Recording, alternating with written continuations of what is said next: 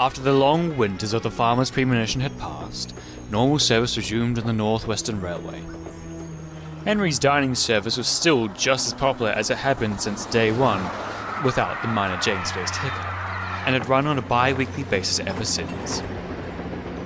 One day, the Fat Controller decided to treat himself and his wife to a meal on the train. Henry couldn't help being proud of the honour, and bossed James about while he was shunting his train. The Fat Controller hadn't quite forgiven James for sabotaging the service's maiden trip, and secretly felt James did a better job in the yard than the other shunters, so kept him there a little while longer. Come on, James. You can't be holding up today's train. Sir Topham Hatt will be on board with his wife, and you wouldn't want to upset them, would you? You'd better be careful, Henry. Anyone would think you'd let us get to your smoke box. Oh, you should know. If anyone on this island can recognize hubris, it's you. James angrily let off steam and scuttled away to fetch the next coach. He didn't really mind shunting. At least he could rest a little while in a siding where people could see his paintwork glistening. It was the engines who felt compelled to order him about and look down their buffs at him who annoyed him. Engines like Henry.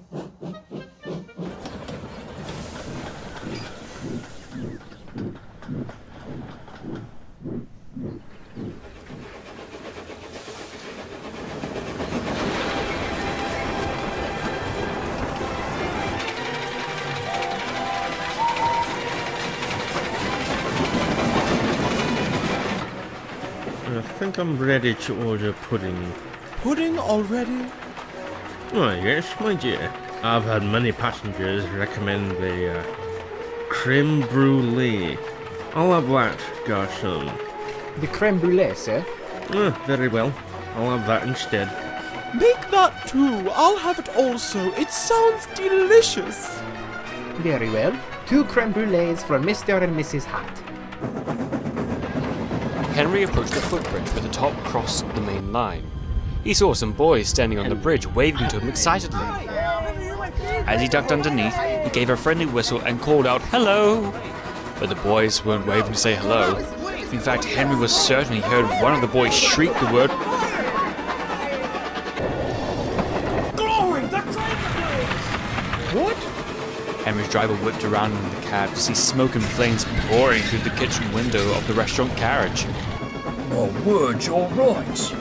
He shot back around, stole the brake and jammed it on hard. Henry felt a terrific pain as the driver came to shut off steam.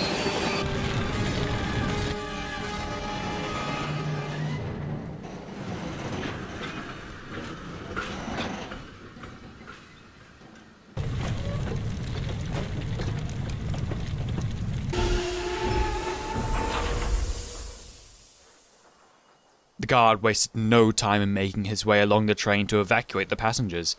The driver came to help in accounting for them all, while the fireman ran along the line to ring for emergency services. Until the fire brigade could bring their high-power water hoses, the only defense they had against the growing inferno was one chef waving his floppy hat, bent on revenge for the loss of his creme brulee.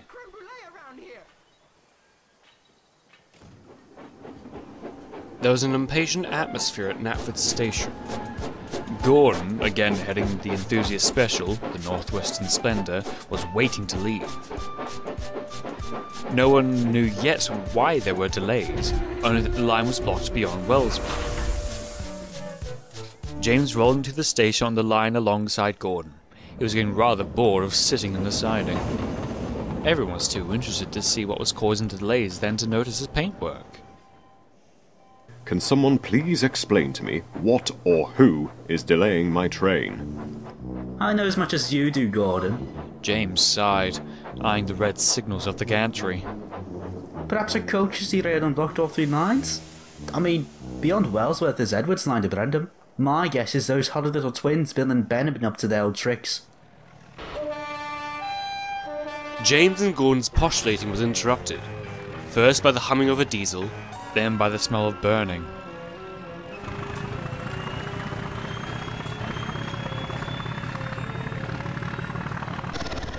Henry was slowly shunted into the station, as well as what remained of the restaurant carriage. The paintwork on the kitchen end had begun to peel away under the heat, scorched and bubbled.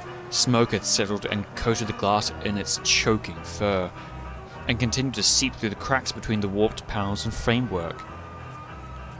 It had been an ironic fate, considering one of Henry's remarks about the prospect of James heading the service, but to see the carriage now in its sorry state was painful. As the diesel came to a standstill, The Fat Controller and his wife emerged from his cab. His wife was unamused, and he was agitated. Oh dear. This is not what I anticipated when relaunching this service. Not only have we lost the very popular restaurant carriage in this incident, but Henry will have to be sent for repairs at the works. Therefore, we'll need someone to run what survives of this train in his absence. James's eyes flitted from one side to another. He daren't speak. The Fat Controller, having spent some moments shaking his head in dismay, looked up and noticed James for the first time. No longer as a shunting engine, but again as a mixed traffic engine. An engine who could fill in for Henry. James, I trust you've had long enough to consider what you did. Oh, yes, sir. I'm truly sorry, sir. He has worked very hard to arrange our trains and make sure we all keep good time. I can testify to it. He realizes what he did was wrong. He's worked so hard for your forgiveness. He deserves to pull passenger trains again, sir. The Fat Controller pondered and observed Henry's sincerity. He then turned enthusiastically to the red engine. Very well, James. Starting tomorrow morning, Henry's passenger train shall be yours. I shall make other arrangements upon Henry's return from the works. As for the restaurant carriage, it's not even fit for newspapers now. Well, aside for one or two humiliating headlines in tomorrow's papers. James and Gordon frowned. They wished there was more that they could do, but they would be both too busy with their own trains to help. The restaurant carriage remained for several days in Netford yards. Each morning when Edgar arrived to arrange the first train, it appeared more and more decrepit. Eventually, everyone grew to think of the dining service as just being a thing of the past once again. But still the engines wished they could improve the situation. James and Gordon were slowly formulating a plan, using every precious moment in the sheds or at the big station to develop their ideas. Finally, they were ready to present the proposal to the Fat Controller. The suggestion amused him, but he agreed to it.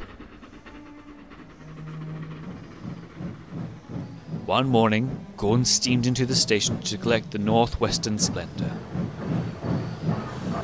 Edgar was just backing up to his train with the support coach, and the shunter's pole was poised for the coupling hook. No. That's for James's train today, not mine. Edgar's crew looked towards the support coach. James needs a support coach? No, that's not a support coach. It's the new dining car. It looks like a support coach to me, Gordon. Yes, that coach is for me today. Edgar's driver, still in disbelief, eyed the new headboard James sported. It read "The Greasy Spoon," and was now too shocked to form words. The Fat Controller had this idea to relaunch the service when he had the support coach, so we're relaunching it as the support coach. It has cooking facilities. Primitive facilities, but entirely adequate. Well, come along then. If we want the Greasy Spoon to be a success, we can't have you dawdling about.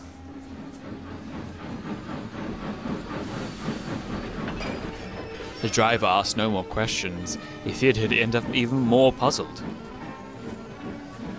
The service piqued the curiosity of the passengers.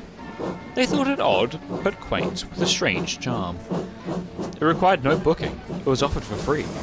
If passengers wanted food, the guard would take the orders, and the food would be served by James's crew and volunteers during longer station stops. The food was nothing exotic or overly exciting, a special request on behalf of that controller for no cream brulee, but the passengers didn't mind. The greasy spoon was only an innocent suggestion from Gordon and James and was never intended for full-time service.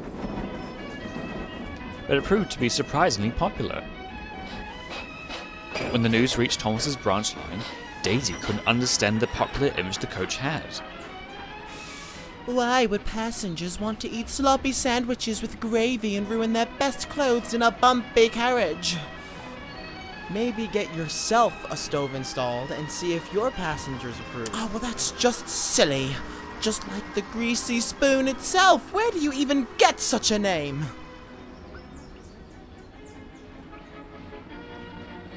The Fat Controller has plans to bring back the greasy spoon on a regular basis whenever the sport coach is available. Something else he tried toying with was taking advantage of the high-speed train withdrawal on the mainland and investing in 1 or 2 buffet cars to run with Pip and Emma. I can assure you that a dining service of some kind will always be on his mind, for whenever he looks through the window of his office at the big station, he will spy in the station sidings the remain of a coach. To him, they are remains of an old newspaper van, not of the restaurant carriage. The real restaurant carriage serves fried bacon and egg sandwiches, not cream brulee.